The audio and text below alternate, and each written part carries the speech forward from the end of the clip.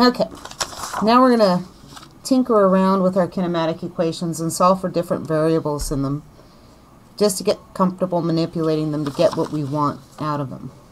Let's go ahead and start with our position. X equals x naught plus v naught t plus 1/2 at squared. Cool. Let's solve for a. So to start there, I'm going to use, I always like to do my addition and subtraction first. That's v naught t. That means I'm going to do it on this side, so we'll rewrite it over here. X minus x naught minus v naught t equals 1/2 at squared. Now it's easier for me to see it this way. I'm going to get rid of that 1/2, so I'm going to multiply it by 2. And multiply this side by 2. And rewrite it. I get 2x minus 2x naught minus 2v naught t equals at squared. Now we want to solve for a. So to do that, let's divide by t squared and get it gone over here. Move it over here. These cancel out. And we have now successfully solved for a, which is what we wanted. Is 2x minus 2x naught minus 2v naught, oops, off my 2, times t divided by t squared. We have solved for a different variable than this equation actually sets out for. So that's cool. Let's not be boring. Let's solve for time. In the second equation, v equals v naught plus at. And if you're thinking to yourself, this is super easy, then hit pause and solve it and see if you come up with the same thing I do. Alright, subtract v naught, both sides. V minus v naught equals at. Now I've forgotten what I said I wanted to solve for. What did we solve for last time? I'll do the opposite. We'll solve for t. Divide by a, and t equals v minus v naught divided by a. Hey, let's do some dimensional analysis, why don't we? Do you think this works? We need to get it to make equal time. So I have meters per second minus meters per second divided by meters per second squared.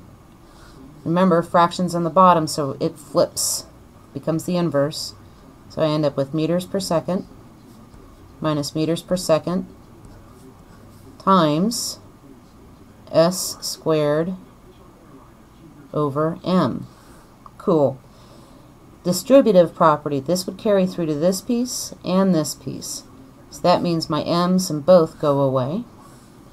I have one s on the bottom here, one s on the bottom here, and 2 up here. So that means that goes away, because if I put my s squared through, they would cancel out. So indeed, I end up with t equals seconds, which is true. It works. Alright, one more. Then we'll go on to an application of all of this funness. I think that's a word. Okay. Ooh.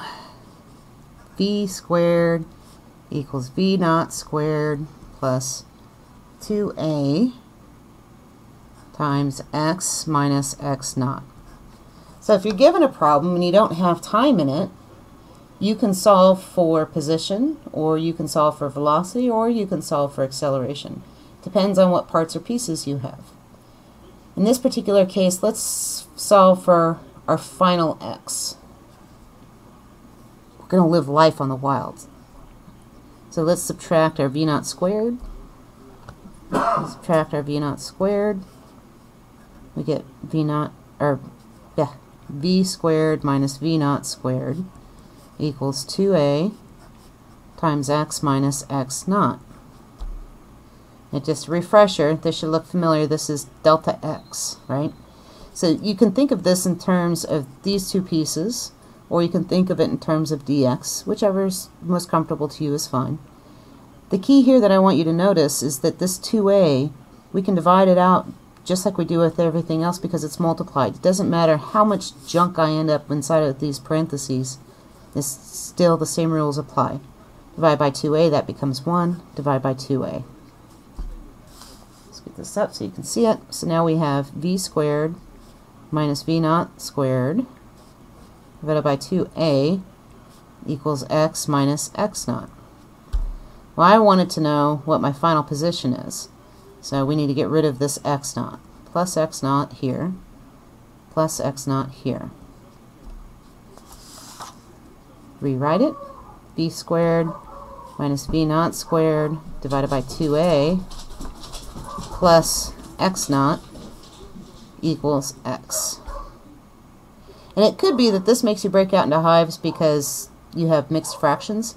So let's make this look pretty and make this left side be all just one fraction. And we're going to do that by getting a common denominator. This has 2a down here, so to make it a common denominator, I'm going to multiply 2a up top and bottom here. That way I can combine that fraction. And it looks something like this. We'll go like this. 2a here times over 2a. So now it'll become one piece. I multiply the x naught times the 2a, and I end up with v squared minus v naught squared plus 2a x naught divided by 2a equals x.